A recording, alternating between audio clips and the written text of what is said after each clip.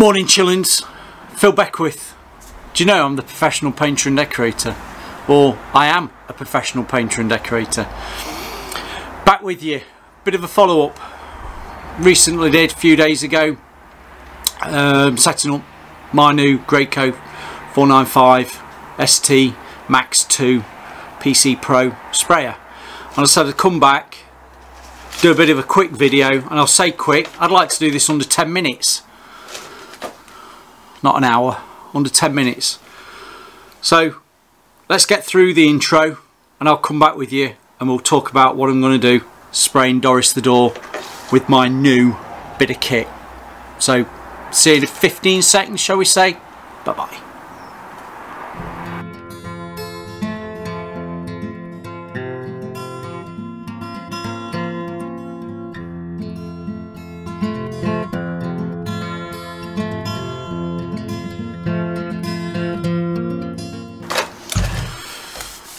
Love me intros now.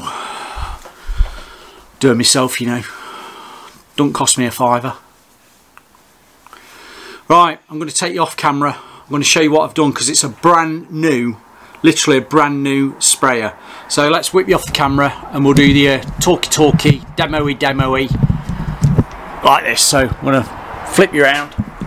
There's Doris the door. See Doris the door. Alright, here's the gun. I've got the gun all set up. Alright, I've got the sprayer set up now. Here we go. Brand new sprayer. We did, in the last video, setting up the hopper. But this machine was that brand spankingly new. There was still all the travelling oil, whatever you want to call it, the mineral oil that they use for packing, literally packing it up for delivery. So we've had to flush that out. Now, how I flushed that out, set up all the hopper, warm water. What I mean warm water, I got a bucket of warm water with some fairy liquid in it and I flushed it through. I did 3 bucketfuls of this. Then I did cold water to neutralise the soapy water, because warm water and soap make bubbles. Yeah, we know that. Cold water is the thing that makes it not bubbly. Now I did that, and then for safe measures I did it again, but this time I used something that I thought we could kill all the grease, some wash wax, put that in it, flushed it through with that, then cleaned it out with water again, and then flushed it out with water again.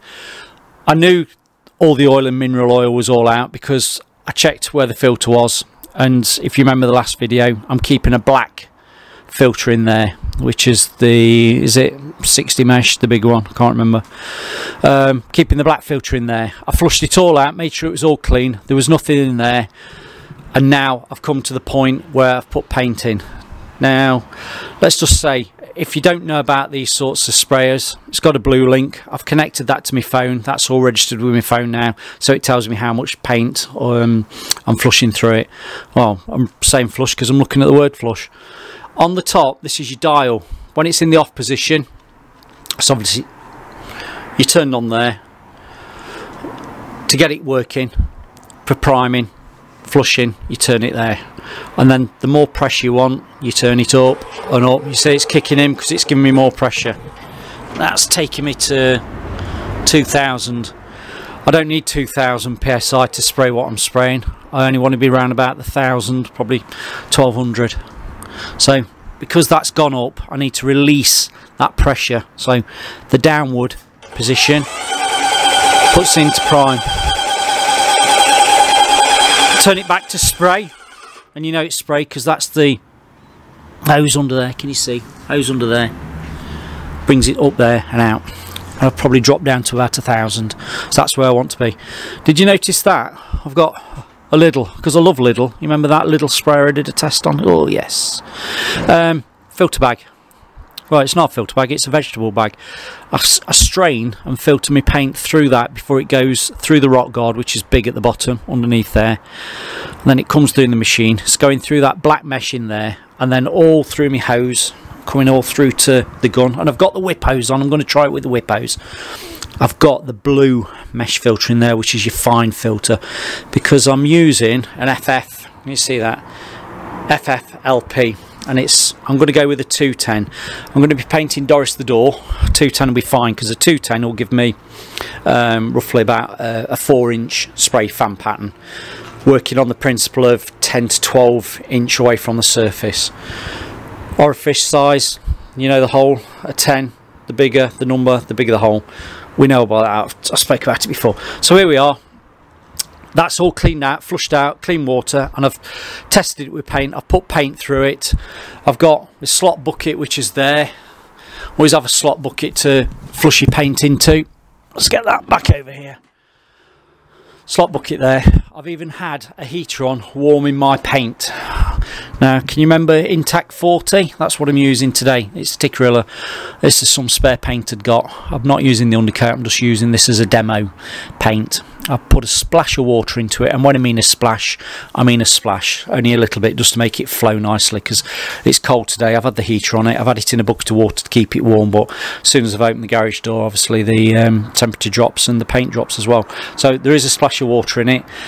I am spraying with a fine finish spray tip on the gun, so I want a nice even flow of paint. I don't want it too thick, and I don't obviously want it too thin to be running. So that's where we are. I think I've explained that enough. If I haven't, just give us some comments if I missed anything out. What's interesting, you'll have to do a bit of research yourself. The Bluetooth, the Blue Link's quite interesting. Once you've got it set up on your phone, it's quite self-explanatory on turning it off, turning it on, and then connecting it to your phone, turning it off, turning it back on again, so it's not connecting to any other phone.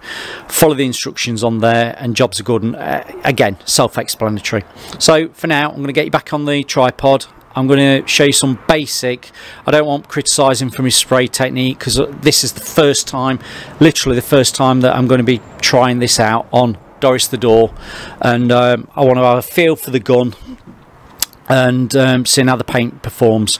So anybody who picks up on, oh, you've sprayed the door but you've not done the edges, I'm not interested in the edges. I just want to see what it's spraying like up and down on the door.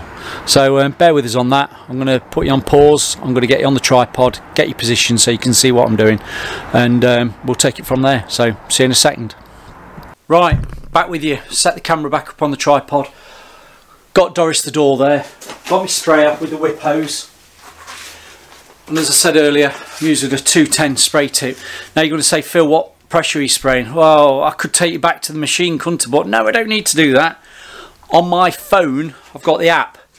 And the app is telling me, I don't know whether you can see that, it's telling me 1350. So that's 1,350 PSI. I'm going to try that. I might be able to just turn it down a bit, or I might find that's alright. We're only demonstrating, we're not on a posh job, are we? We're in Phil Beckwith's garage. Made us his Tony Hart painting studio. So what I'm going to do, I've got sample, I don't know, you can just see that there.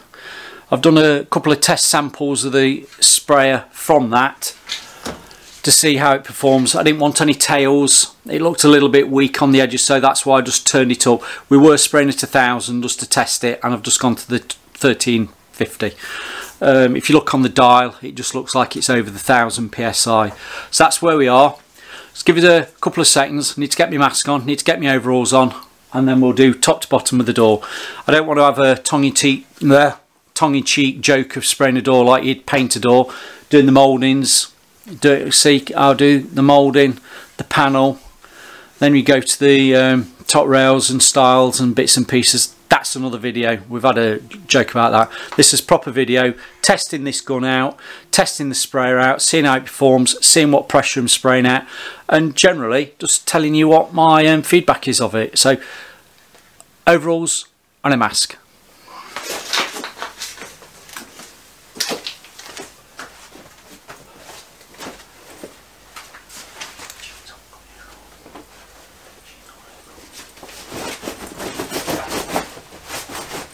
The overalls go over my jeans. That's why they're called overalls. And then when I get in my Porsche, when I get in my Porsche, I can just take my overalls off and I've got my jeans underneath, not getting any dust and dirt over everything. So overalls all on. Mask. Sunstrom mask. I know, I'll just go over. People have asked me. Sunstrom mask, I've had it over 30 years, well, nearly 30 years. It's got 3 lots of filtration on it. I've got a pre-filter at the front, there's particle filter there, and then there's a biological gas filter. And when I say it feels like I'm breathing fresh air, seriously, it feels like I'm breathing fresh air. Brilliant mask. Get these from like Arco Safety Products and various places.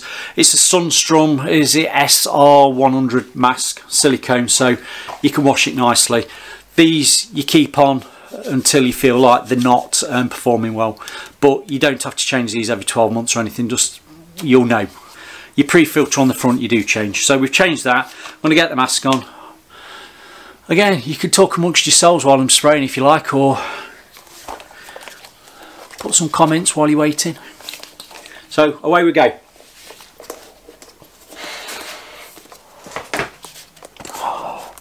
Can you hear me, mother?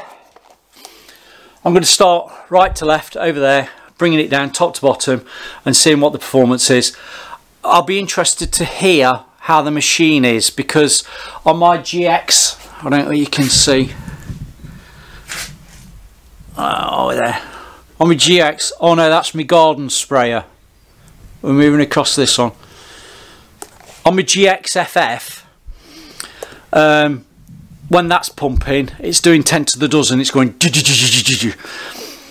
This, I'm hoping this machine will be a lot quieter, and a bit like having a Rolls Royce being a funeral car. You've got a big engine but only doing low speed, so you're not putting too much pressure through it. Pressure, I mean putting pressure on it, not pressure because it's a sprayer. Let me get spraying.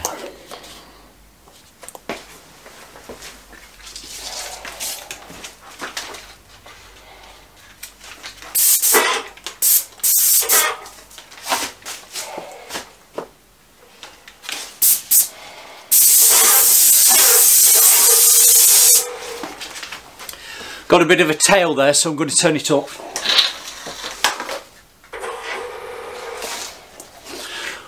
Just turn it up a bit.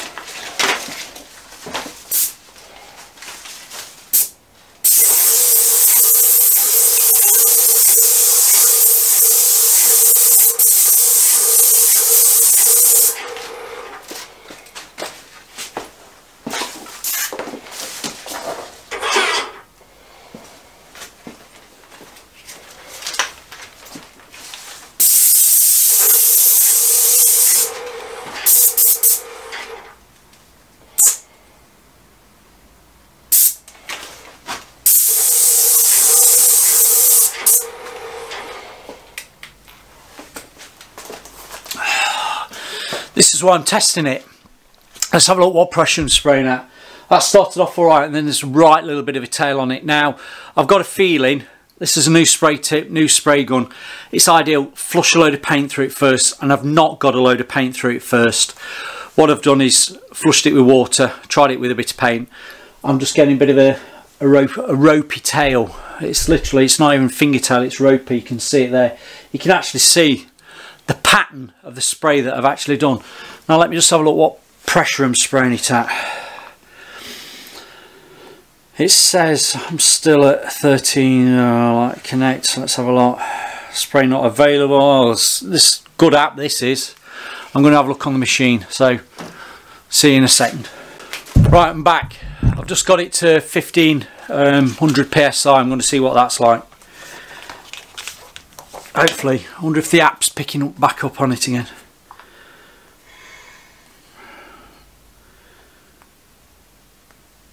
You know what? No. Right, 1500 psi. Let's see how we go at that.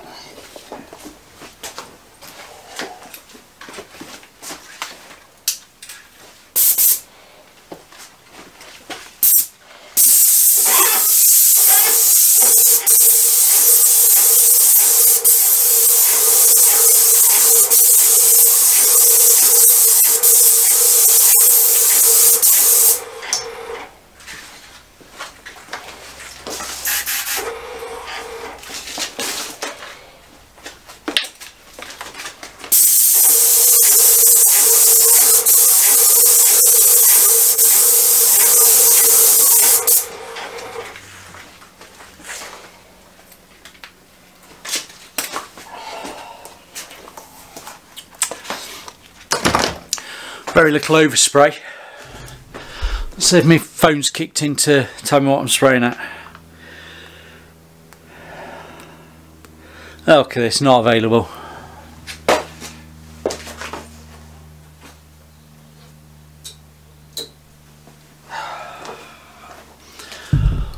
Turn the machine on, turn the machine off.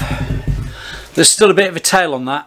Now I'm going to put that down to, it's not tail. I don't want to say it's a tail, because if you got a tail like that with the paint being thin, you could drop down to a smaller orifice size. It wasn't so much that, because it sprayed first time round fine. It was as I started spraying it, a bit like a bit of a blockage on it. So I'm going to put that down to a new tip, new sprayer. We need to flush it through, so we haven't done that. You can see a bit of sissing on there with a bit of oil that's on it, but I must say the machine wasn't kicking in going, it was just nicely ticking over, which that's what I was expecting to see. Let's check my pressure again. No, the app's good, isn't it? Get rid of that. So that's actually sprayed quite nicely. The whip hose made it really easy, because 1500 psi, if we just check on the machine, 1500 psi's still quite low. It's well under 2000, isn't it? Halfway between, I think, 1000 and 2000. So yeah, that sprayed nicely, and even with that little bit of a finger tail on one side, because it did seem more on one side than another, that's covered nicely. So conclusion, I think I'm going to really like this sprayer.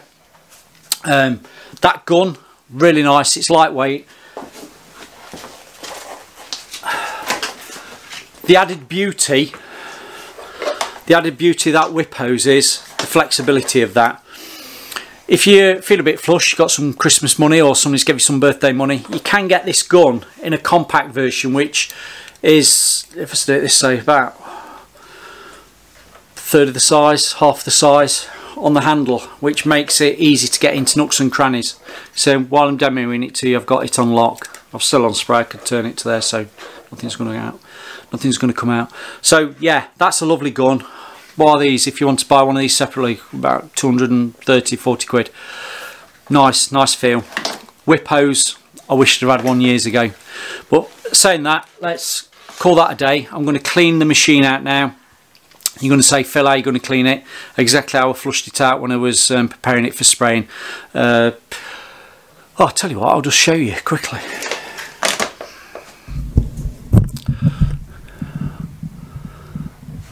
The machine's there. Let's just zoom in. What I'm going to do is, where the, oh, it's come in there, where the,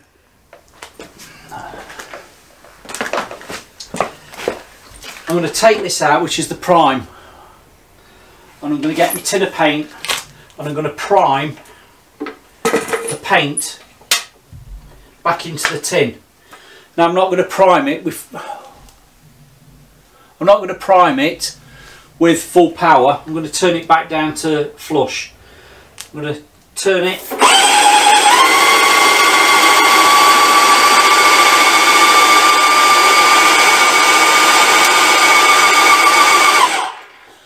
And that's actually emptied the hopper of paint back into my paint tin, which that's what I want to do. Now I can put water in there, cold water, flush it all the way through, flush it out the pipes of the gun, and do exactly the same there, all on lower pressure, slow prime, and then just get some warm water, a little bit of soap in it, very liquid, washing up liquid, flush it through that, that'll just emulsify any emulsion, get rid of that, and then you can just put some cold water back through it to get rid of any soap. And then if you've got it, get some pump armour, particularly if you're going to be leaving it for any length of time, pump armour, flush it through, and you can leave it until the next time. If you haven't got any pump armour, back in the day when I was at college and my original spray machines used to put a bit of methylated, but used to put some white spirit in it. That would stop the rusting on the ball bearings and things like that. Never had any problem with that. Just remember, if you've had put some methylated, just keep saying methylated spirit, white spirit through it, next time you come to use it, flush that out well, because you don't want that mixing, particularly if you're using water-based paints. If you are using oil-based paints, when you are flushing and cleaning it out, you don't want to be using plastic buckets, you want to be using metal pails, a metal pail like Jack and Jill. went up the hill to fetch a pail of water. You want to be using a metal pail, and when you come to flushing it out with your white spirit, make sure you're earthed. I want to say earthed. Use the metal of the gun, hold it against the actual pail of the bucket. That will stop any static build up in the pipes. Well, static build up, you get a shot, flash, catch fire. So we're not going to do that. We're working with water based, and I like to keep with water based, so plastic bucket's alright for that. So are we good to go? Thanks for listening to me. Thanks for giving me the likes, subscribes. We're only, what, 10-15 minutes into this, so thanks very much. I'm quite happy with that. We'll flush that tip through so it beds in a bit more, and we're good to go. But see you on the next one. Bye bye. So let's just have a bit of a look at what we've sprayed. Now, I said to you I wanted it a bit thinner so it flowed out. No orange peel on that. It is flowing out, it's still drying.